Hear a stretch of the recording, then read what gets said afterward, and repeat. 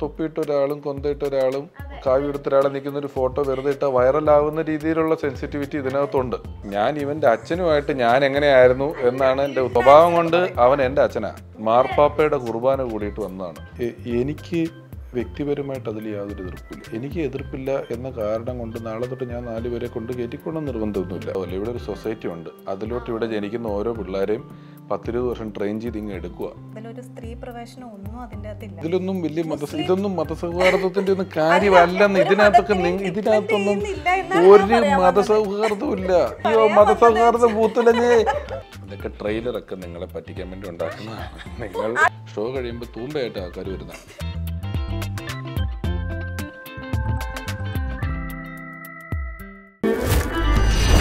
Mould സ്കൂളിലെ PTA മീറ്റിംഗിന് English സംസാരിക്കാവുന്ന സ്വപ്നവുമായി WhatsApp വഴി English പഠിക്കാണ് ടൈലർ സുശീല. സുശീലയെ അതിന് തയ്യാറാക്കുന്നത് ഞങ്ങളാണ്. English cafe. വാട്സാപ്പ് വഴി ഇംഗ്ലീഷ് പഠിക്കാൻ ഇംഗ്ലീഷ് കഫേ ഉള്ളപ്പോൾ ഇംഗ്ലീഷ് ഒരു വിഷയമേ അല്ല. English cafe presents you the perfect English. We present you the perfect English. WhatsApp now 9633888575. Hello മൂവിമാൻ viewers, December 30 തിയേറ്ററിൽ നിങ്ങളുടെ മുന്നിലേക്ക് എത്തുന്ന മാളികപ്പുറം എന്ന സിനിമയുടെ പ്രൊമോഷൻ്റെ ഭാഗമായിട്ട് അതിൻ്റെ വിശേഷങ്ങളൊക്കെ പങ്കുവെക്കാൻ എൻ്റെ കൂടെ 2 പേരാണുള്ളത്. ആദ്യം നമ്മുടെ ലോകമെമ്പാടുമുള്ള മലയാളികളെ ടെലിവിഷനിലൂടെയും സിനിമകളിലൂടെയും ചിരിപ്പിച്ചു കൊണ്ടേയിരിക്കുന്ന രമേശ് പിഷാരടി ചേട്ടൻ, വെൽക്കം. പിന്നെ ശിക്കാരി ശംഭു എന്ന മൂവിയിലൂടെ നമ്മുടെ മലയാളികളുടെ മുന്നിലേക്ക് എത്തിയ നായിക ആൽഫി, വെൽക്കം. സുഖമായിട്ടിരിക്കുന്നു? ഇപ്പോൾ മാളികപ്പുറം നമുക്ക് പേര് കേൾക്കുമ്പോൾ തന്നെ അറിയാം ശബരിമല ഒരു പശ്ചാത്തലത്തിലുള്ള മൂവിയാണ് അല്ലേ? അതിനപ്പുറം എന്താണ് പറയാനുള്ള മൂവിയെ പറ്റി? ശബരിമല പശ്ചാത്തലത്തിലുള്ള ഒരു കഥയാണ്. കഥയ്ക്ക് ഒരു 10 വയസ്സിൽ താഴെയുള്ള കുട്ടിയുടെ ശബരിമലയിൽ പോകണമെന്നുള്ള ഓരോരുത്തരും ഓരോ ആഗ്രഹങ്ങളാണല്ലോ. നമ്മുടെയൊക്കെ പിള്ളേർ പലതും പറയാം. എനിക്ക് ചിലർ ഒരിടത്ത് പോകണം ഒരിടത്ത് പോകണം എന്ന് പറയുന്ന പോലെ കണ്ടും കേട്ടും അറിഞ്ഞതിൽ നിന്നും ഒരു കുട്ടിയുടെ ശബരിമലയ്ക്ക് പോകണം എന്നുള്ളൊരു ആഗ്രഹവും അതിനൊക്കെ വളരെ സാധാരണപ്പെട്ടൊരു നാട്ടിൽ ജീവിക്കുന്ന ഒരു കുട്ടി. അതൊരു നടക്കാത്ത ആഗ്രഹമൊന്നുമല്ല. പറയുന്നു അത് നടക്കാവുന്ന ഒരു കാര്യമാണ് കേരളത്തിൽ. പക്ഷേ അതിനുണ്ടാകുന്ന ചില പ്രശ്നങ്ങളും അവിടെ നിന്നും നമ്മൾ പ്രതീക്ഷിക്കാത്ത ചില കഥാപാത്രങ്ങളുടെ വരവും കാര്യങ്ങളും ട്വിസ്റ്റ് എന്നല്ല, ചില കഥാപാത്രങ്ങളുടെ വരവൊക്കെ ആയിട്ട് രസകരമായിട്ട് പറഞ്ഞു പോകുന്ന ഒരു സിനിമയാണ്. അവിടെ ഇപ്പൊ ചോദിച്ച പോലെ അതിൽ നിന്ന് അപ്പുറത്തേക്കുള്ള ഒരു മാളികപ്പുറം എന്ന് വെച്ചാൽ പറയാവുന്നത്, ബാക്കി കാണാവുന്നതാണ്. എക്സ്പീരിയൻസ് ചെയ്യാനുള്ള മൂവിയാണ് അല്ലേ? എക്സ്പീരിയൻസ് ചെയ്യാവുന്ന ഒരു മൂവിയാണ്. കാരണം ഈ ചില കാര്യങ്ങളിൽ ഈ എക്സ്പീരിയൻസ് എന്നുള്ള വാക്ക് നമുക്ക് ഉപയോഗിക്കാൻ പറ്റുള്ളൂ. ബാക്കി കാണുക കേൾക്കുക എന്ന് തന്നെ പറയാൻ പറ്റുള്ളൂ. ചില കാര്യങ്ങൾ ഇപ്പം ഈ സിനിമ ഒരു ഡിവൈൻ ആയിട്ടുള്ള ഒരു ഏരിയ കൈകാര്യം ചെയ്യുന്നതാണ്. അല്ലെങ്കിൽ സ്പിരിച്വൽ ആയിട്ടുള്ള ഒരു ഏരിയ, സ്പിരിച്വൽ അല്ല ഡിവിനിറ്റി തന്നെയാണ് അതിൽ കൈകാര്യം ചെയ്യുന്നവരാണ്. അത് ഈ ലോകമെമ്പാടും ഇത്രയും കാലം നിലനിൽക്കുന്നത് എക്സ്പീരിയൻസിലൂടെ മാത്രം എക്സ്പീരിയൻസ് ചെയ്യുന്നു പലരും എന്നുള്ളത് കൊണ്ടാണ്. അല്ലാതെ അതിനൊരു പ്രൂഫോ അല്ലെങ്കിൽ ഒന്നുമില്ല. ഇത് ആൾക്കാർ എക്സ്പീരിയൻസ് ചെയ്തു, ആരൊക്കെയോ എന്തോ കാരണം കൊണ്ട് ആണല്ലോ. അത് കഥയുടെ ഒരു ഭാഗമാകുമ്പോൾ സ്വാഭാവികമായിട്ടും സ്ക്രീനിൽ നമുക്കത് എക്സ്പീരിയൻസ് ചെയ്യാൻ പറ്റും, ഫീൽ ചെയ്യാൻ പറ്റും. ഇരട്ടത്ത് തിയേറ്ററിൽ നമ്മൾ ഇരുന്ന് ഇത് കാണുമ്പോൾ നമുക്കതിൽ കുറച്ചുകൂടെ പവർ ഉണ്ടാവും.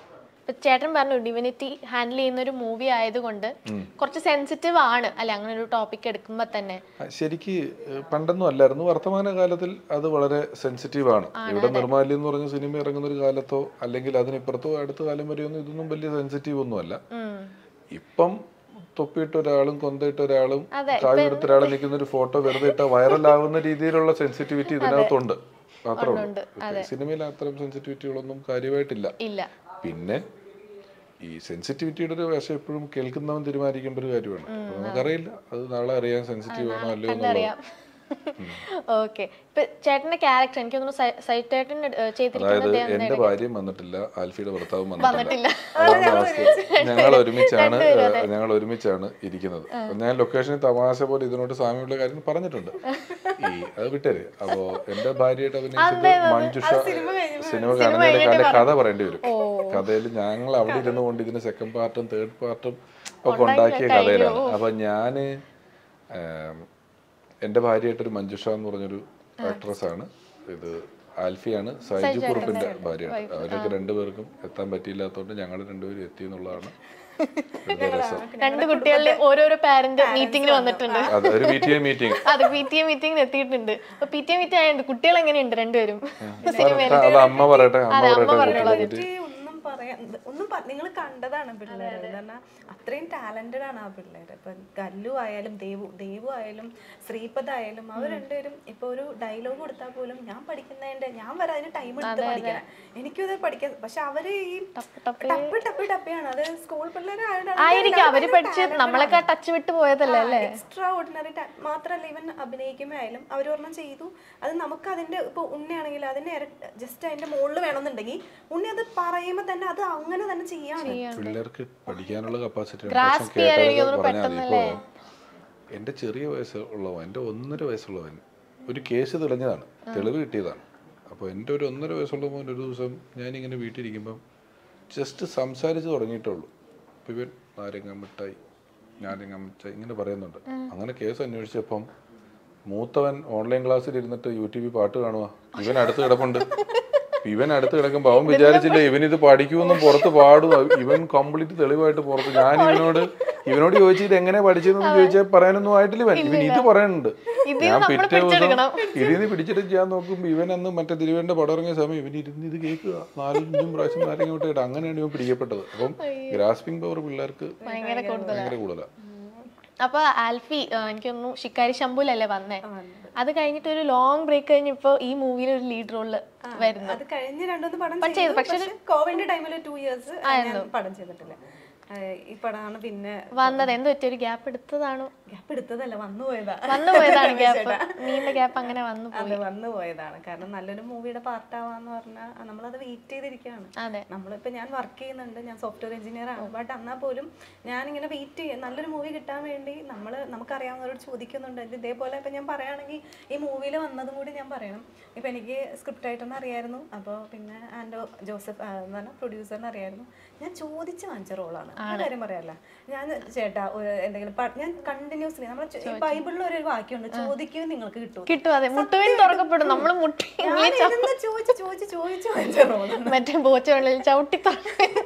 കണ്ടിന്യൂസ്ലി ചോദിച്ചാൽ നമ്മൾ ഇതന്നെ ട്രൈ എന്തായാലും കണ്ടിന്യൂസ്ലി ട്രൈ ചെയ്താൽ നമുക്ക് കിട്ടും. അതേപോലെ നമുക്കറിയാവുന്നവരോട്, കാരണം നമുക്ക് ചോദിക്കാനേ പറ്റുള്ളൂ.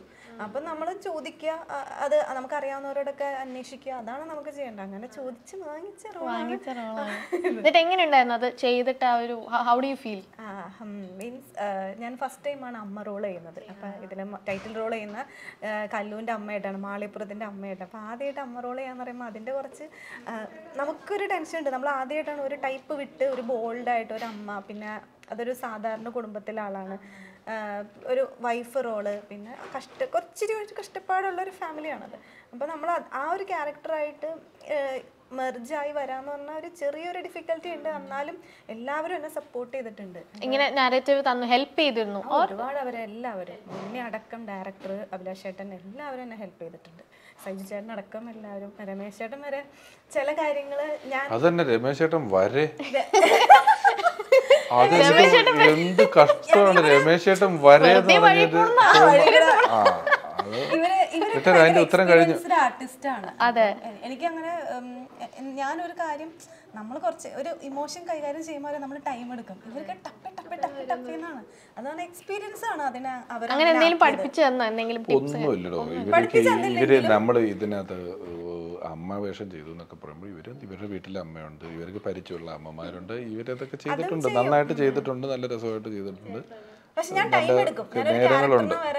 പക്ഷെ ഇവര് കുറച്ചുകൂടെ ചില ദിവസങ്ങളിലൊക്കെ ഇവര് എത്രയോ 2-3 ദിവസമൊക്കെ തുടർച്ചയായിട്ട് കരച്ചിൽ സീനുകളും അതും ഇതൊക്കെ എടുക്കുന്നിടത്തൊക്കെ ഇരുന്ന് കരയും കാര്യങ്ങളൊക്കെ ഭംഗിയായിട്ട് ചെയ്തിട്ടുള്ളവരാണ്. പിന്നെ വിനയം ഉള്ളത് കൊണ്ട് നിങ്ങളെല്ലാം വളരെ എക്സ്പീരിയൻസ്ഡ്. ഞാൻ ഇങ്ങനെ വന്നപ്പോൾ ഞാൻ വരും രമേശിന്റെ മിണ്ടല്ലേ, ഞാൻ എന്റെ കോൺസെൻട്രേഷൻ ഇവരെന്ന് പറഞ്ഞാൽ ആ ഇമോഷനിലോട്ട് കയറി അടുത്ത ഇമോഷനിലോട്ട് കയറി അവർക്ക് മാറാൻ അത് എക്സ്പീരിയൻസ് ആണ്. നമുക്കത് ആയിട്ടില്ല. പീയൂഷിന്റെ അച്ഛനായിട്ട് എങ്ങനെ ഉണ്ടായിരുന്നു? പീയൂഷിന്റെ അച്ഛനായിട്ട് ഞങ്ങൾ ലൊക്കേഷനിൽ പുള്ളിയായിട്ട് നല്ല കൂട്ടായിരുന്നു. പീയൂഷിന്റെ അച്ഛൻ എല്ലാ ദിവസവും ലൊക്കേഷനിൽ ഉണ്ടായിരുന്നു. ഞങ്ങൾ ഒന്നിച്ചിടയ്ക്ക് ഭക്ഷണം കഴിക്കുമായിരുന്നു, പുറത്തു പോകുമായിരുന്നു. അങ്ങനെ പീയൂഷിന്റെ അച്ഛനുമായിട്ട് ഞാൻ നല്ല കൂട്ടായിരുന്നു. രണ്ടുപേരും അങ്ങോട്ടും ഇങ്ങോട്ടും നല്ല പീയൂഷുമായിട്ടാണോ പറയുന്നത്? ഞാൻ പീയൂഷിന്റെ അച്ഛനായിട്ട് എങ്ങനെയാ വെച്ചാൽ അവന്റെ അച്ഛൻ ലൊക്കേഷനിൽ ഉണ്ടായിരുന്നു 30 ദിവസം. ഞാൻ ഇവന്റെ അച്ഛനുമായിട്ട് ഞാൻ എങ്ങനെയായിരുന്നു എന്നാണ് എന്റെ ഉത്തരം. കൊള്ളാം, നല്ലൊരു ആ ഇച്ചിരി അവൻ ശരിക്ക് സ്വഭാവം കൊണ്ട് അവൻ എന്റെ അച്ഛനാ. പിന്നെ അവൻ ഇച്ചിരി മൃഗസ്നേഹമുള്ളൊരുത്തനാ. അപ്പൊ ഈ സിനിമ കാട്ടിലൊക്കെ നടക്കുന്നതുകൊണ്ട് അല്ലെങ്കിൽ ഈ സിനിമയുടെ അല്ലാത്ത സമയങ്ങളൊക്കെ അദ്ദേഹത്തിന് മൃഗങ്ങളെ പറ്റി ചോദിച്ചാൽ ഉത്തരം പറയുന്ന ഒരുത്തനാണ് പീയൂഷ്. അവനും ഈ കല്ലു എന്ന് പറയുന്ന കൊച്ചിൻ്റെയും ഒരു പെർഫോമൻസ് എന്ന് പറയുന്നത് ശരിക്ക് ഉണ്ണിയാണ് ഈ പടത്തിലെ ഹീറോ എങ്കിലും ഒപ്പത്തിനൊപ്പമുള്ള വേഷമാണ് ഇവർക്ക് രണ്ടുപേർക്കും ഉള്ളത്. അത് ഒപ്പം നിൽക്കുന്ന വേഷമാണ്. അത് അവരുടെ തോളത്തും കൂടി ഈ സിനിമയുണ്ട്. അത് ഉണ്ണി ഒറ്റയ്ക്ക് ചുമക്കുന്ന ഒരു പടമല്ല ഇത്. അവരുടെയും കൂടെ പ്രകടനം ഇതിൽ കാര്യമായിട്ടുണ്ട്. വലിയ വേഷമാണ് അവരുടെ. അവരത് ഗംഭീരമായിട്ട് വളരെ ഹോംവർക്ക് ചെയ്ത് എല്ലാവരെയും കൂടെ ഈ നമ്മളീ പറയുന്ന ഇവരുടെ കുസൃതിയൊക്കെ ഷൂട്ടിംഗ് ഇല്ലാത്തപ്പോഴാണ്. നമ്മൾ ക്യാമറ റോൾ ചെയ്ത് കഴിയുമ്പോൾ ഇവരൊക്കെ കാണിക്കുന്ന ഒരു പക്വതയും വേറെ ആൾക്കാർ ഗംഭീര പ്രകടനമാണ്. ഇവരൊക്കെ ഏതൊക്കെയോ സിനിമകളിൽ വേറെ ഉണ്ട്, അതിലൊക്കെ ഗംഭീരമായിട്ടുള്ള ആൾക്കാരാണ്. പിന്നെ ക്രിസ്മസ് ഒക്കെ കഴിഞ്ഞു, എങ്ങനെയുണ്ടായിരുന്നു നിങ്ങളുടെ ക്രിസ്മസ് ഒക്കെ? വീട്ടിലായിരുന്നോ അതോ ഓട്ടത്തിലായിരുന്നോ? ഞാൻ റോമിലായിരുന്നു. മാർപ്പാപ്പയുടെ കുർബാന കൂടിയിട്ട് വന്നതാണ്. അതെ, റോമിലൊക്കെ പോയി. വത്തിക്കാനിലെ സെന്റ് പീറ്റേഴ്സ് ബസലിക്കയിൽ അല്ല സുഹൃത്തുക്കളായിട്ട് ഇവിടെ ഉണ്ടായിരുന്നു. എല്ലാവരും ഉണ്ടായിരുന്നു. മോളുടെ ക്രിസ്മസ് എങ്ങനെ ഉണ്ടായിരുന്നു? എന്റെ ക്രിസ്മസ് ഞാൻ വീട്ടിൽ തന്നെ ഇരുന്നു. വലിയ ക്രിസ്മസ്. എന്റെ അച്ഛനും അമ്മ എല്ലാവരും സിസ്റ്റർ ഫാമിലി മൊത്തം ബാംഗ്ലൂർ പോയി അടിച്ചു വിളിക്കായിരുന്നു. ഞാൻ വീട്ടിൽ തന്നെ ഫ്രണ്ട്സിനും അവരൊക്കെ ഫാമിലിയുടെ അടുത്തൊക്കെ പോയി. ഞാൻ വീട്ടിൽ ഒറ്റയ്ക്ക് ഇരുന്ന് കുക്കൊക്കെ ചെയ്ത് ടി വി ഒക്കെ കണ്ട് ചില്ലിയായിരുന്നു. അതായിരുന്നു എന്റെ ക്രിസ്മസ്. ന്യൂ ഇയർ അപ്പൊ പ്ലാൻ ആയോ? ന്യൂ ഇയർ നിങ്ങളുടെ ന്യൂ ഇയർ പ്ലാൻസ് എന്താണ്? ന്യൂ ഇയർ ഇപ്പൊ മാളികപ്പുറം നാളെ ഇറങ്ങി അതിന്റെ കാര്യങ്ങൾക്ക് അനുസരിച്ചിട്ട് നമ്മുടെ പ്ലാനുകളൊക്കെ ഉണ്ടാവുള്ളൂ. അല്ലെങ്കിൽ ആൾക്കാർ ഓർക്കും നമ്മുടെ ക്രിസ്മസ് ആഘോഷത്തിന്റെ ഇന്റർവ്യൂ മാളികപ്പുറത്തിന്റെ എന്തെങ്കിലും മറന്നു പോകും നാട്ടുകാർ. അതുകൊണ്ട് ന്യൂ ഇയർ അപ്പൊ ഫാമിലി ആയിട്ട് മാളികപ്പുറം കാണാൻ പോവാ. അതിന്റെ ന്യൂ ഇയർ ഞാൻ മാളികപ്പുറത്തിന്റെ ടീമിന്റെ കൂടെയാണ് അല്ലേ? അപ്പൊ എല്ലാവരുമായിട്ട് പരിപാടികളൊക്കെ ഉണ്ടാവും. ഓക്കെ, അപ്പൊ ഇങ്ങനത്തെ ചോദിക്കുണ്ടായി മറ്റേ സ്ത്രീകള് കേറുന്ന ശബരിമല ഒരിടയ്ക്ക് അത് ഭയങ്കര ഒരു ചർച്ചയായിരുന്നു അല്ലെ? അപ്പൊ ഈ സിനിമയിൽ എനിക്ക് തോന്നുന്നു അത് കംപ്ലീറ്റ് ഒരു ആക്ഷൻ ഫൺഫിൽഡ് ഫാമിലി എന്റർടൈനർ ആണ്. പക്ഷെ നിങ്ങളുടെ പേഴ്സണൽ ടേക്ക് എന്താണ്? മറ്റേ സ്ത്രീകൾ ഇങ്ങനെ ശബരിമലയിൽ കയറുന്നു എന്ന് പറയുന്ന ആ ഒരു ഇഷ്യൂ, യൂഷ്വലി ഇത് കേൾക്കുമ്പോൾ അങ്ങനെ ഒരു ഇഷ്യൂ ഇതിലുണ്ടോ, ഇല്ലെങ്കിൽ അതിനെക്കുറിച്ച് ഒരു ചർച്ച എന്തെങ്കിലും ഉണ്ടോ? കുട്ടികളാണ് കാണിക്കുന്നതെങ്കിലും ഇപ്പൊ ആൽഫയെ പോലെ ഒരു ക്യാരക്ടർ ഡീപ്പായിട്ട് അറിയാത്തവരങ്ങനെ ചിലപ്പോൾ എടുത്തേക്കാം. അപ്പോൾ അതിൽ പേഴ്സണലി എന്താ ടേക്ക് അങ്ങനെ സ്ത്രീകളുടെ ശബരിമല പ്രവേശനത്തെ കുറിച്ച്? ഇതിൽ പേഴ്സണൽ ടേക്കിന് പ്രസക്തിയില്ല. ഇത് എപ്പോഴും ഒരു പബ്ലിക്കായിട്ട് ഒരുപാട് പേരുടെ വിശ്വാസത്തിൽ അതിലൊക്കെ പിടിച്ച് നിൽക്കുന്ന, അതിലൊക്കെ വിശ്വസിച്ച് അതിലൊക്കെ ജീവിക്കുന്ന കുറേ ആളുകളുണ്ട്. ഇപ്പം നമ്മൾ പുരോഗമനമായി അല്ലെങ്കിൽ നമ്മൾക്ക് വളരെയധികം ചിന്ത കൂടിയിട്ടുണ്ട് എന്ന കാരണം കൊണ്ട് നമ്മളൊരു ചിന്ത എടുക്കുന്നത് മറ്റുള്ളവൻ്റെ കാര്യത്തിലേക്ക് അധികം കടത്താതിരിക്കുക എന്നുള്ളതുകൊണ്ട് ഇപ്പം എനിക്ക് വ്യക്തിപരമായിട്ട് അതിൽ യാതൊരു എതിർപ്പില്ല. സ്ത്രീകൾ കയറുന്നതിൽ കുഴപ്പമില്ല, എനിക്ക് യാതൊരു എതിർപ്പുമില്ല. പക്ഷേ എനിക്ക് എതിർപ്പില്ല എന്ന കാരണം കൊണ്ട് നാളെ തൊട്ട് ഞാൻ 4 പേരെ കൊണ്ട് കയറ്റിക്കൊള്ളുന്ന നിർബന്ധമൊന്നുമില്ല. അതാണ് പേഴ്സണൽ. ഇത് അവരുടെ ചോയ്സ് ആണല്ലോ, ഓരോരുത്തരുടെ ചോയ്സ് ആണല്ലോ. നമ്മൾ എപ്പോഴും ഇപ്പം ചോയ്സ് ആണല്ലോ മറ്റൊരു വാക്ക്. അവരുടെ ചോയ്സാണ് ഇവരുടെ ചോയ്സാണെന്ന് പറയുന്ന പോലെ. അപ്പോൾ എനിക്ക് വിഷയമില്ല. പക്ഷെ എനിക്ക് വിഷയമുണ്ടോ ഇല്ലയോ എന്നുള്ളത് അവിടെ വിഷയമല്ല. അവിടെ എന്താണോ വിഷയം അതിനാണ് എപ്പോഴും പ്രസക്തി കൂടുതൽ അല്ലേ? ഞാൻ മറ്റൊരിടത്തെ കാര്യത്തിൽ ഇപ്പം നിങ്ങളുടെ വീട്ടിൽ ഇന്ന് ഉച്ചയ്ക്ക് ബിരിയാണി വെക്കണോ ചോറ് വെക്കണോ എന്നുള്ളതിൽ പിഷാരിയുടെ ടേക്ക് എന്താന്ന് ചോദിച്ചാൽ എന്നാ ടേക്ക്? പക്ഷെ ഇങ്ങനെ ഒത്തിരി പിഷാരികൾ കൂടുമ്പോഴാണല്ലോ ഒരു സൊസൈറ്റി വരുന്നത്. അപ്പൊ നമ്മൾ അല്ല ഒത്തിരി ആൾ കൂടി സൊസൈറ്റി ഉണ്ടാവുമല്ലോ. ഇവിടെ ഒരു സൊസൈറ്റി ഉണ്ട്. അതിലോട്ട് ഇവിടെ ജനിക്കുന്ന ഓരോ പിള്ളേരെയും 10-20 വർഷം ട്രെയിൻ ചെയ്ത് ഇങ്ങനെ എടുക്കുക. അല്ലാതെ ആളുകൂടി സൊസൈറ്റി ഉണ്ടായതൊക്കെ 10,000 വർഷം മുമ്പാണ്. ഇപ്പം സൊസൈറ്റി ഓൾറെഡി വളരെ സിസ്റ്റമാറ്റിക് ആയിട്ട് വളരെ കൃത്യമായിട്ടൊരു സൊസൈറ്റി ഇവിടെ ഇരിക്കുന്നുണ്ട്. ഈ സൊസൈറ്റി ഒരു സിസ്റ്റം ഉണ്ടാക്കിയിട്ടുണ്ട്. ഇവിടെ ജനിക്കുന്ന ഓരോ കൊച്ചിനെയും അതിലോട്ട് എടുക്കുക. ഇവരൊക്കെ കൂടി സൊസൈറ്റി ആകുന്നൊന്നുമില്ല. അങ്ങനെയൊന്നുമില്ല. ആൽഫിക്ക് എന്താ തോന്നിയിട്ടില്ല ആ ഒരു ഇഷ്യൂല്? What is your personal take on? ഞാനത് പറയാൻ എനിക്കറിയില്ല, എനിക്കത് പറയാനുള്ള ഇതുണ്ടോന്ന്. പക്ഷെ എനിക്ക് അതിനോട് അങ്ങോട്ടും ഇല്ല ഇങ്ങോട്ടും ഇല്ല എന്നുള്ളൊരു നിലപാട് ഞാൻ എടുക്കും. പമ്പയിലെത്തിയിട്ട് അവിടെ നിൽക്കും. കാരണം അതൊക്കെ ഓരോരുത്തരുടെ വിശ്വാസമാണ്. അവരുടെ വിശ്വാസത്തിന് നമ്മൾ ബ്രേക്ക് ചെയ്യാൻ നിൽക്കരുത്. ഞാനൊരു ക്രിസ്ത്യനാണ്, ഞാൻ ഭയങ്കര റിലീജിയസ് ആണ്. മിക്ക ദിവസം ഞായറാഴ്ച ഡെഫിനറ്റ്ലി പോകും, അല്ലാത്ത ദിവസമൊക്കെ പള്ളിയിൽ പോകുന്ന ഒരു വിശ്വാസം. അതേപോലെ ശബരിമല അവിടെ അവർ വിശ്വസിച്ച് അവർ വർഷങ്ങളായി അവിടെ പോകുന്നവരുണ്ട്. ഞാൻ ഒരു സോഫ്റ്റ്വെയർ കമ്പനിയിൽ വർക്ക് ചെയ്യുക. അപ്പം എൻ്റെ നോർത്ത് ഇന്ത്യയിലുണ്ട് എൻ്റെ വർക്ക് ചെയ്യുന്നവർ. അവരൊക്കെ അവിടെ നിന്ന് നമ്മുടെ നാട്ടില് അവിടുന്ന് അത്രയും വ്രതം എടുത്ത് അനുഷ്ഠിച്ച് ഇവിടെ വരാന്ന് പറഞ്ഞാൽ അത്രയും പവർഫുൾ ആയിട്ടുള്ള കാണുന്ന എന്തോ ഒരു ശക്തി അവിടെ ഉണ്ട്. അത് ഞാൻ വിശ്വസിക്കുന്നുണ്ട് അങ്ങനെ. അപ്പൊ അവരുടെ വിശ്വാസത്തിനെ ബ്രേക്ക് ചെയ്യാനോ അതിനെ ചെയ്യാനോ ഞാൻ തയ്യാറല്ല. പിന്നെ ഞാൻ ഇതിൽ അഭിനയിക്കുന്നു എന്ന് പറഞ്ഞാൽ അതിലൊരു സ്ത്രീ പ്രവേശനം ഒന്നും അതിന്റെ അകത്തില്ല, അതിനേ ഇല്ല. ഞാൻ അതൊരു കുട്ടിയുടെ അമ്മയായിട്ടാണ്. നിരീശ്വരവാദിയോട് നിങ്ങൾ വിശ്വസിക്കണം എന്ന് പറയുന്നതും ഒരു വിശ്വാസിയോട് നിങ്ങൾ വിശ്വസിക്കേണ്ട എന്ന് പറയുന്നതും തമ്മിൽ വലിയ വ്യത്യാസമൊന്നുമില്ല. നിങ്ങൾക്ക് ഇഷ്ടമുണ്ടെങ്കിൽ നിങ്ങൾക്ക് എന്താ കംഫർട്ട് അത് ചെയ്യും. ആകെയുള്ള കാര്യം ഇതും കൊണ്ട് ബാക്കിയുള്ളവന് ബുദ്ധിമുട്ടുണ്ടാക്കാതിരിക്കുക എന്നുള്ളത് മാത്രമേ ഉള്ളൂ. അല്ലാതെ എന്താ ഇഷ്ടമുണ്ടോ ജീവിതം വേണം വിശ്വസിക്കാൻ വേണം വിശ്വസിക്കുക എന്തുകൊണ്ട് ചെയ്യാം. ഇതൊരു മതത്തിന്റെ പേരിൽ കാണരുത്. ഒരു മത സൗഹാർദ്ദമാണെന്ന് ഞാൻ വിശ്വസിക്കുന്നത്. കാരണം ഇതിന്റെ പ്രൊഡ്യൂസർ നോക്കുകയാണെങ്കിൽ രണ്ടുപേരാണ്. അതില് പ്രിയ വേണു എന്ന് പറഞ്ഞതും നീറ്റ പിന്റോ, രണ്ട് ക്രിസ്ത്യനുണ്ട്. ഇതാ ഞാൻ നേരത്തെ പറഞ്ഞ കാര്യം. ഇതിലൊന്നും വലിയ ഇതൊന്നും മതസൗഹാർദ്ദത്തിന്റെ ഒന്നും കാര്യമല്ലെന്ന്.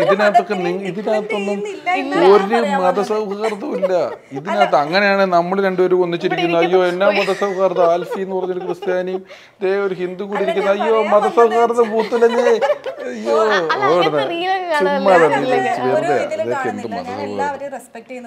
അപ്പൊ എനിക്ക് തോന്നുന്നു രമേശ് ചേട്ടൻ ഇങ്ങനെ റൂമിൽ അവിടെയൊക്കെ കറങ്ങുന്നതിന്റെ ഇടയിലാണ് മറ്റേ മമ്മൂക്കനെ ലാലേട്ടനെ സ്റ്റേറ്റ്സിൽ നിന്ന് വെച്ച് മീറ്റ് ചെയ്തു. ലാലേട്ടനെ UK പോയപ്പോഴേ 2 ദിവസം മുമ്പ് UK പോയപ്പോ അവിടെ റാം എന്ന് പറഞ്ഞ പടത്തിന്റെ ഷൂട്ടിംഗ് നടക്കുന്നുണ്ടായിരുന്നു. അവിടെ വെച്ച് മീറ്റ് ചെയ്തു. എന്നിട്ട് എന്താ നിങ്ങൾ അവിടെ എന്തായിരുന്നു പരിപാടി? അവിടെ നല്ല ഒരു ഫോട്ടോ ഒക്കെ എടുത്ത് കുറച്ച് ദിവസമൊക്കെ ഇരുന്ന് വർത്താനം പറഞ്ഞ് കുറേ നേരം രാവിലെ തൊട്ട് വൈകുന്നേരം വരെ അദ്ദേഹത്തിന്റെ ഒപ്പം ഉണ്ടായിരുന്നു. അദ്ദേഹവും അവിടെ ഉണ്ടായിരുന്നു. വർത്താനൊക്കെ പറഞ്ഞ് എന്നിട്ട് വന്നു. മമ്മൂക്കേനെ മീറ്റ് ചെയ്തില്ലേ? നമുക്ക് ദുബായിലുണ്ടായിരുന്നു. നമ്മുടെ റൂമിൽ നിന്ന് തിരിച്ചു വരുമ്പോ അദ്ദേഹം ദുബായിലുണ്ടായിരുന്നു. അപ്പൊ അവിടെ മീറ്റ് ചെയ്തു. അത് കഴിഞ്ഞ് മാളികപ്പുറത്തിന്റെ പ്രൊമോഷൻ വന്ന പുണ്യമൂന്നിന് മീറ്റ് ചെയ്തു. അല്ല നിങ്ങൾ ഇത് പിടിക്കും മാളികപ്പുറത്തിനെ പറ്റി പറയണ്ടെന്ന്, അതുകൊണ്ടല്ലേ ഞാൻ അതിൽ വരുന്നത്. പിന്നെ സിനിമയെ പറ്റി എന്താ അതിന്റെ ക്ലൈമാക്സിനെ കുറിച്ച് എന്തോ ഭയങ്കര എന്താ പറയാ കുറച്ച് എക്സ്പെക്ട് ചെയ്യാത്തൊരു രീതിയിൽ സംഭവം വരുന്നുണ്ട്. അങ്ങനെയൊക്കെ ഉള്ള ഒരു ടെലിഗ്രാമിന്റെ ആളാണോ? ഇറങ്ങുന്നതിന് മുമ്പ് ക്ലൈമാക്സ് ഒക്കെ തനിക്ക് കൊണ്ട് കിട്ടുന്നുണ്ടല്ലോ, എന്താ സംഭവം? കിട്ടിയെന്നല്ല ഞാൻ പറഞ്ഞു. പറയാൻ പറ്റത്തില്ല. അതെ കുറച്ച് ഡീറ്റെയിൽ ആയിട്ട് അറിയാൻ വേണ്ടി ചോദിച്ചാ. ഓക്കെ. പിന്നെ കാട്ടിലായിരുന്നു ഷൂട്ട്, 50 ദിവസത്തോളം അല്ലേ കാട്ടിലായിരുന്നു ഷൂട്ട്. എങ്ങനെ ഉണ്ടായിരുന്നു കാട്ടില് ജീവിതവും ഷൂട്ടൊക്കെ? കാട്ടിൽ ജീവിതം നിങ്ങൾക്ക് പ്രെഡിക്റ്റ് ചെയ്യാവുന്ന കാര്യങ്ങളൊക്കെ തന്നെ കാട്ടിലുള്ളൂ. അവിടെ റേഞ്ച് ഇല്ല, അവിടെ ഫുഡിന് കാര്യങ്ങൾക്കൊക്കെ ഇച്ചിരി പ്രശ്നങ്ങളുണ്ട്. അട്ടയും കാര്യങ്ങളും എല്ലാവരും ഉള്ളതാണ് കാട്. അവിടെ മെയിൻ ഉണ്ണിയുടെ ഒരു 5 വർഷങ്ങൾക്ക് ശേഷമുള്ള അവന്റെ ഒരു ഗംഭീര ഫൈറ്റ് സീനുണ്ട്. അതിപ്പം നമ്മളിപ്പോൾ ഇവിടെ നിന്ന് പറയുമ്പോൾ പ്രൊമോഷന് വേണ്ടി പറയുന്ന കാരണം നല്ലതേ പറയുള്ളൂ എന്നുള്ളൊരു ബോധ്യത്തിലല്ല പറയുന്നത്. അത് നല്ല ഫൈറ്റാണ്. അതൊരു ഇച്ചിരി പണിയെടുത്ത നല്ല പണിയെടുത്ത ഫൈറ്റാണ്. അവൻ ശാരീരികമായിട്ടൊക്കെ ഒരുപാട് പാടുപെട്ട് ചെയ്തിട്ടുള്ള ഫൈറ്റാണ്. അതൊക്കെ കാട്ടിലൊക്കെ അവരായിരുന്നു. ഞങ്ങളൊക്കെ നാട്ടിൽ താമസിക്കുന്ന ആൾക്കാരാണ്. ഞാൻ പോയിട്ടുണ്ട്. എനിക്ക് പോകേണ്ടി വന്നു. ഇവര് കാട്ടിലുമായിരുന്നു. എനിക്ക് അതിലൊരു ഡാൻസ് സീക്വൻസ് ഒക്കെ ട്രെയിലറിൽ കണ്ടിരുന്നു അല്ലേ? ഒരു ചെറിയ ഡാൻസ് സീക്വൻസ് ഒക്കെ. അതൊക്കെ ചെറിയതല്ല, വലിയ ഡാൻസ് സീക്വൻസ് ആണ്. റിലീസ് ആയിട്ടുണ്ടായിരുന്നു. പേട്ടത്തുള്ളല്ലേ? അതും ഭയങ്കര visually also very nicely taken. അതെങ്ങനെയായിരുന്നു കണ്ടിരുന്നോ ഷൂട്ടിംഗ് ഒക്കെ? അതിന്റെ ഷൂട്ടിങ്ങിന് ഒരു ദിവസം പോയിട്ടുണ്ടായിരുന്നു. വലിയ സെറ്റും ഇഷ്ടംപോലെ ജൂനിയർ ആർട്ടിസ്റ്റുകളും ഡാൻസേഴ്സും കൊറിയോഗ്രാഫേഴ്സും പാട്ടും ഒക്കെ വെച്ചിട്ടുള്ള വലിയ പാട്ട്. ഇതൊരു അങ്ങനെ ഒരു ചെറിയ പടമല്ല. അതിൽ അത്യാവശ്യത്തിന് കാര്യങ്ങളൊക്കെ ഉള്ളൊരു പടം തന്നെയാണ് മാളികപ്പുറം എന്ന് പറയുന്നത്. അപ്പൊ എനിക്ക് തോന്നുന്നു അതില് ദേവനന്ദൻ ഇങ്ങനെ പറയുന്നുണ്ട്, എനിക്ക് അയ്യപ്പനെ കാണണം, എനിക്ക് കാണാൻ പോകണം എന്ന് പറഞ്ഞാൽ എനിക്ക് തോന്നുന്നു അതിന്റെ ഇടയിൽ നിങ്ങൾക്ക് അങ്ങനെ ഒരു സാഹചര്യം ഉണ്ടാവാത്തോണ്ടാണ് പിന്നെ എനിക്ക് തോന്നുന്നു കുട്ടി വീട് വിട്ടിറങ്ങി തന്നെ പോകുന്നത് അല്ലേ? അപ്പൊ അങ്ങനെ അങ്ങനെ ഞാൻ അങ്ങനെയൊക്കെ ട്രെയിലറിൽ നിന്ന് ഞാൻ അങ്ങനെയൊക്കെ പിടിച്ചെടുത്തു. വീട് വിട്ടിറങ്ങി തന്നെ സിനിമയ്ക്ക് തന്നെ ഇതിന് പോകണമെന്നാ മാളികപ്പുറത്തിന് പീയൂഷുണ്ട്, മോനുണ്ട്, മോനല്ലേ കൂടെ? ഇതൊക്കെ ട്രെയിലറൊക്കെ നിങ്ങളെ പറ്റിക്കാൻ വേണ്ടി ഉണ്ടാക്കുന്നതാണ്. ട്രെയിലർ എല്ലാം പറ്റിപ്പാണെന്ന്. ട്രെയിലർ നിങ്ങളെ കൺഫ്യൂസ് ചെയ്യിക്കാൻ വേണ്ടി ഉണ്ടാക്കുന്നത്. പീയൂഷ് എങ്ങനെയാ സിനിമയില്? നല്ല പയ്യനാണോ അതോ? അവന്റെ സ്വഭാവത്തിനോട് ചേരുന്നതാണ്. അവൻ ബിഹേവ് ചെയ്താൽ മതി, എന്നാലും സ്വഭാവത്തിനോട് ആണല്ലേ? കാണുന്ന എന്താണ് ക്യാരക്ടർ അത് തന്നെയാണ് സിനിമയിലും. വീട്ടില് 3 കുട്ടികളുണ്ടല്ലോ, അപ്പൊ എങ്ങനെയാണ്? വാശി ഉള്ള കൂട്ടത്തിലാണോ 3 വാശി പിടിക്കാറുണ്ട്? വാശിയൊക്കെ ഉള്ളൂ. പിള്ളേരുടെ വാശിയില്ല. എന്നിട്ട് അപ്പം എന്താ സഹായിച്ചു കൊടുക്കുമോ? ശരി ചെയ്തു തരാമെന്ന് പറയാം. അതോ അവിടെ നിന്ന് വാശി എളുപ്പത്തിൽ സാധിച്ചു കൊടുക്കുമല്ലോ, ഒന്ന് കൊതിപ്പിച്ചിട്ട് ചെയ്തു കൊടുക്കുള്ളൂ. കൊതിപ്പിച്ചിട്ട് കാണാൻ പറഞ്ഞ ഉടനെ ചെയ്തു കൊടുക്കുന്ന ചരിത്രമില്ല. ഇല്ല. അങ്ങനെ വാശിക്ക് അങ്ങനെ ഇത് കൊടുക്കാറില്ല അല്ലേ? അല്ല, കിട്ടലിന്റെ സന്തോഷം ഉണ്ടാവണമെങ്കിൽ ഇച്ചിരി ആഗ്രഹിച്ചിട്ട് കിട്ടണം. നമുക്ക് ഈ സിനിമയിലൊക്കെ അഭിനയിക്കുമ്പോൾ ഇത്ര സന്തോഷം ഉണ്ടാവണമെന്ന് ഇത് ആഗ്രഹിച്ചിട്ട് കിട്ടിയതുകൊണ്ട്. ഇതങ്ങനെ ആഗ്രഹിക്കാണ്ട് കിട്ടിക്കഴിഞ്ഞാൽ അതിലൊരു പെട്ടെന്ന് അതിന്റെ ഈ ചാം പോവും. അതുകൊണ്ട് ആഗ്രഹിക്കുമ്പം ഉടനെ അല്ല കൊടുക്കും, പറ്റുന്ന പോലെയൊക്കെ ചെയ്യും. എന്നാലും പിന്നെ അവരും ചെറുതൊക്കെ ആഗ്രഹിച്ചാലേ ചെയ്യാൻ പറ്റുള്ളൂ. ഇവര് ചിലപ്പോൾ വലുതൊക്കെ ആഗ്രഹിച്ചുകൊണ്ട് വരും. അപ്പൊ നമുക്ക് പറ്റാണ്ട് വരും. ചേട്ടൻ സിനിമ വന്നിട്ട് കുറെ നാളായില്ലേ? അത്യാവശ്യം കുറെ നാളായി. ഇപ്പോഴും എങ്ങനെയാ ചേട്ടൻ ആഗ്രഹിക്കുന്ന റോള് കിട്ടാറുണ്ടോ? അതോ ചാൻസ്? മധുസാറും ഒക്കെ അന്ന് വരുന്ന കാലത്ത്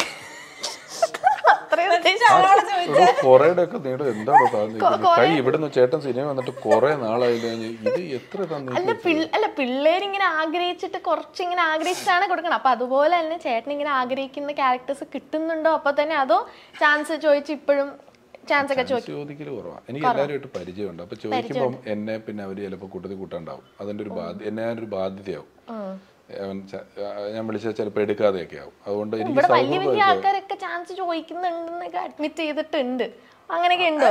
അല്ല, ഡിപ്പെൻസ് ആണ്. അത് ഇപ്പൊ ഞാൻ 2 പടം ഡയറക്റ്റ് ചെയ്തിട്ട് ഞാൻ ഇതുവരെ അഭിനയിച്ചിട്ടില്ല അല്ലേ. എനിക്ക് അത്ര സിനിമകളില്ല. ഞാൻ അങ്ങനെ നിലവിൽ ഇതുവരെ ഒരുപാട് പേരോട് അങ്ങനെ ചോദിച്ചിട്ടൊന്നും.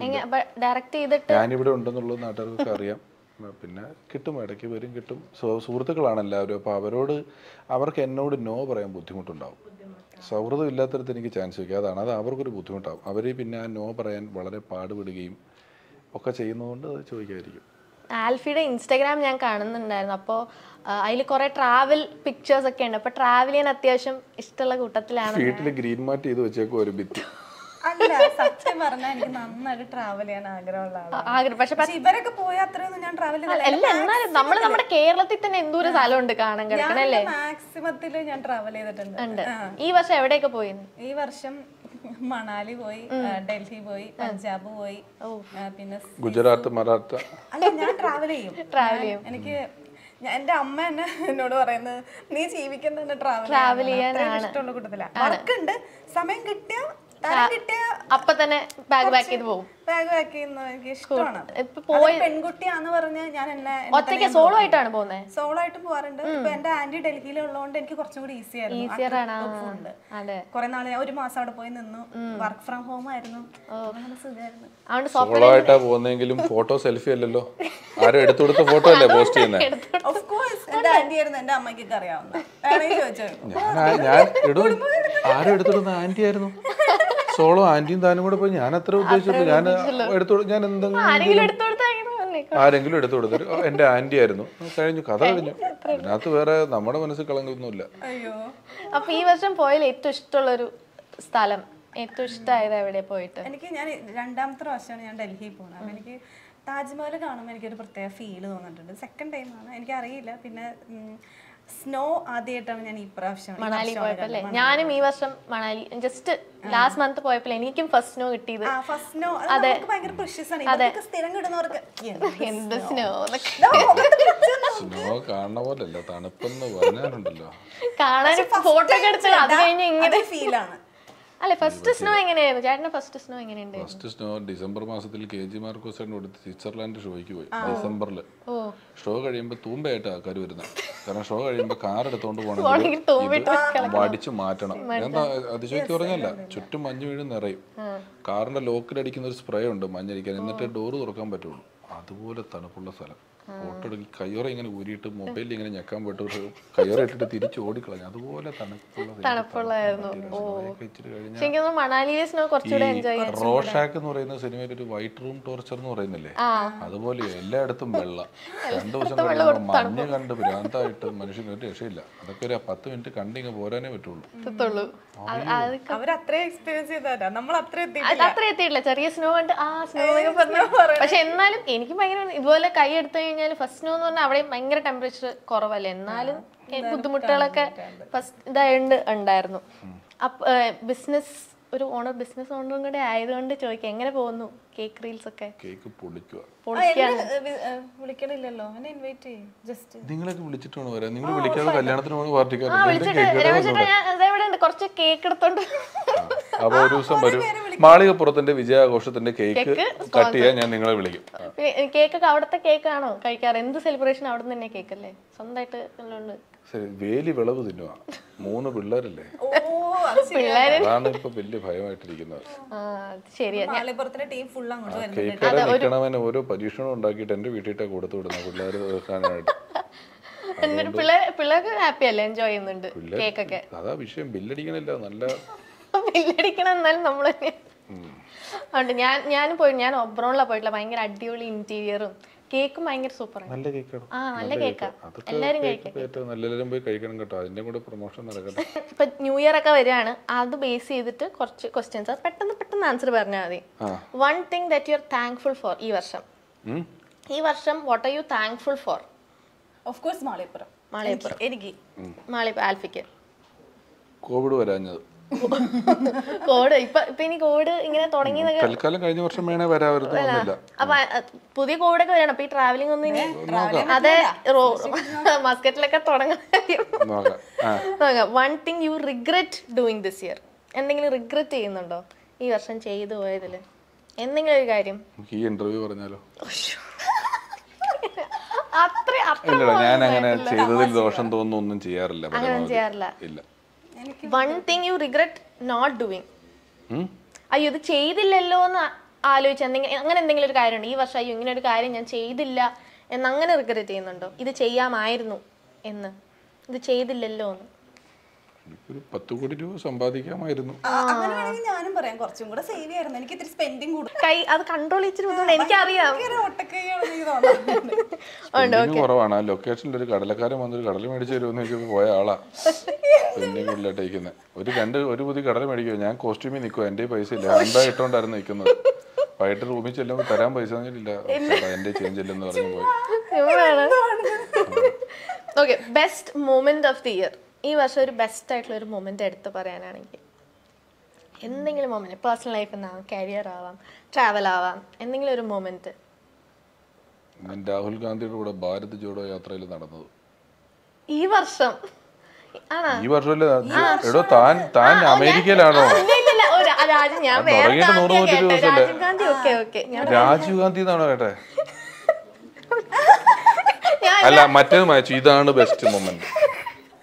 ഇപ്പൊ ഈ നടന്നതിന്റെ മേലിൽ ഇല്ല വെട്ടിയത്. ഇതാണ് ബെസ്റ്റ് മൊമെന്റ്. ഈ കൊല്ലം തീരാൻ നേരത്ത് ഇതുപോലത്തെ ഒരു സാധനം വേറെ കിട്ടില്ല. ഇതാണ് ഏറ്റവും ബെസ്റ്റ് മൊമെന്റ്. ശരി, achievement that you had this year. ഒരു അച്ചീവ്മെന്റ് എന്ന് പറയാൻ ഈ വർഷം. താൻ പറഞ്ഞില്ല ബെസ്റ്റ് മൊമെന്റ് ഒക്കെ എല്ലാം പറയാം. ഞാൻ പുതിയൊരു കമ്പനിയിലോട്ട് കയറി, പിന്നെ മാളികപ്പുറം. അതാണ് അച്ചീവ്മെന്റ് ആയിട്ട്. 2 അച്ചീവ്മെന്റ്. രമേശ് ചേട്ടന്? ഞാൻ എഴുതിയ ഒരു ബുക്ക് പുറത്തിറങ്ങി. ബുക്കിന്റെ പേരെന്താ? ചിരിപുരണ്ട ജീവിതങ്ങൾ. എല്ലാ ബുക്ക് സ്റ്റോഴ്സിലും കിട്ടും. എല്ലാ ബുക്ക് സ്റ്റോഴ്സിലും കിട്ടും. ഓക്കെ, എന്തായാലും ഞാൻ മേടിച്ച് വായിക്കും. ഓക്കെ, നെക്സ്റ്റ് ഇയറിലേക്കുള്ള പ്രതീക്ഷകൾ എന്താണ് അടുത്ത വർഷം? കരിയർ വൈസ്, മൂവീസ് ആയാലും എന്തൊക്കെയാണ് പ്രതീക്ഷകൾ? അങ്ങനെയൊന്നുമില്ലേ? എനിക്ക് നല്ലൊരു പടം, നല്ല പടം എന്നല്ല, നല്ല കുറേ പടങ്ങൾ ചെയ്യണം എന്ന് ആഗ്രഹമുണ്ട്. കരിയർ വൈസ് ആയാലും പാഷൻ വൈസ് ആയാലും ഒത്തിരി ട്രാവൽ ചെയ്യണം. അതെ, ഒരുപാട്. ഈ വർഷത്തിന്റെ ഇത് കഴിഞ്ഞു, അടുത്തത് സേവ് ചെയ്യണം. കുറെ ചെക്ക് ലിസ്റ്റ് സേവ് ചെയ്യാൻ സ്പെൻഡ് ചെയ്യാം. രമേശ് ചേട്ടനോ? ഫാമിലി എന്തെങ്കിലും ഫാമിലി ആയിട്ട് ഇങ്ങനെ എന്തെങ്കിലും ഉണ്ടോ അടുത്ത വർഷം? എന്തെങ്കിലും നടക്കുമായിരിക്കും. സർപ്രൈസ് വലിയ വരുന്നിടത്ത് വെച്ച് കാണാന്നുള്ളതാണ് അല്ലേ? ഓക്കെ, ഇപ്പൊ മാളികപ്പുറം തിയേറ്റേഴ്സിൽ എത്തുകയാണ്. അപ്പൊ ഫൈനലായിട്ട് എന്താണ് പറയാനുള്ളത് ഓഡിയൻസിന്റെ അടുത്ത്? ഇത്രയും പറഞ്ഞത് നിങ്ങളോടല്ല, ഓഡിയൻസിനോടാ. ഞാൻ വിചാരിക്കണ തന്നോട് ഇത്രയും പറഞ്ഞാ ഇതൊക്കെ ഓഡിയൻസിനോട്. ഞാൻ പറഞ്ഞ അല്ലാതെ എന്തെങ്കിലും ഒരു പഞ്ച് ലൈൻ പോലെ പറയണം. എന്തെങ്കിലും ആൾക്കാർക്ക് എന്നാ ശരി എന്തായാലും കാണാം എന്ന് പറയാൻ പഞ്ച് ലൈൻ എടുത്തിട്ട്. അടിപൊളി സിനിമ. പിള്ളേരെ കണ്ടില്ല, അവര് രണ്ടുപേരുമാണ് സത്യം പറഞ്ഞാൽ ഇതിന്റെ മെയിൻ ആൾക്കാർ. പക്ഷെ ലൊക്കേഷനിൽ പുള്ളിക്കാരത്ത് പറഞ്ഞ പുള്ളിക്കാരത്തെ മെയിൻ രമേശ് ചേട്ടാ നമ്മളെ സംബന്ധിച്ചു